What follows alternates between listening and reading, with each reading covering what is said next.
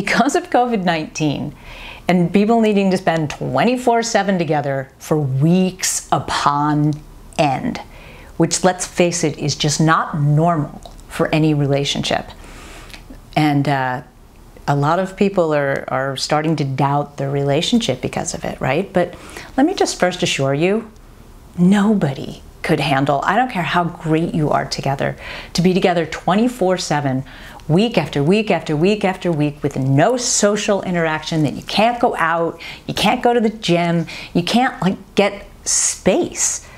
Because space is great for a relationship. I mean, you really need space. It makes you appreciate your relationship more, right? If you're together all the time, what do you talk about? Because you've experienced everything together, like I've always said that. But then, this pandemic has caused us to be alone. And most people that I talk to are so tired of watching the news. It's just it's frustrating. They don't want to watch the news anymore. There's no sports.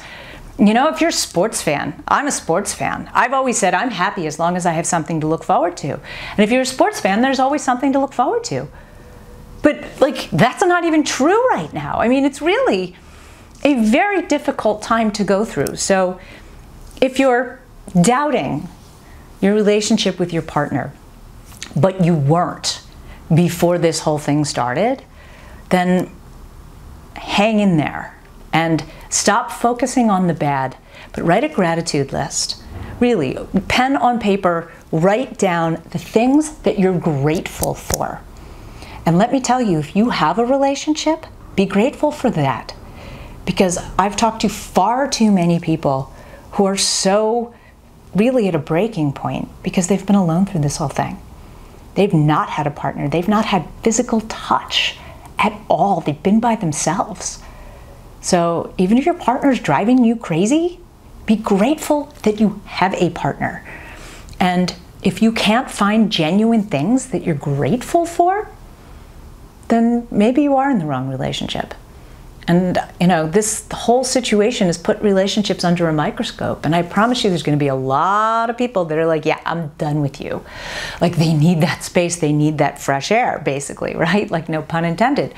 So before you throw out a relationship, let's get through this pandemic and get out and be social again. I promise you, it's so good for the soul. It's so good for the soul to be able to get out, whatever state you're in, wherever level of red or green or yellow you're in.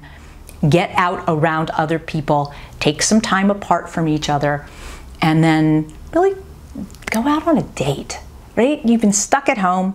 Everybody's been in their sweats and workout clothes and pajamas and really comfy, and put on some makeup. Put on a nice outfit and go out and try to just reconnect with each other again on a social level, away from the frustration of being cooped up together, because human touch is just so important.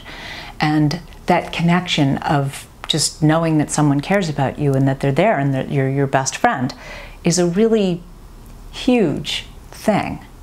So don't take that for granted. You started with each other for a reason. Try to refine that reason. And if it's truly not there, because look, people grow in different directions. If this whole situation made you realize that there's a lot about your partner that you just don't have in common, then yeah, maybe that's a good thing. Maybe it is time to call it quits. But I think it's impossible to spend 24/7, week after week after week with somebody and not get tired of them. And that doesn't mean that you're in a wrong relationship. It just means that you need to find other outlets, because your relationship should never be your be-all, end-all anyway. I'm Donna Barnes. Don't forget to subscribe and like or share my videos, or leave a comment. I'd love to hear from you. And if you need personalized help, I am available for private coaching.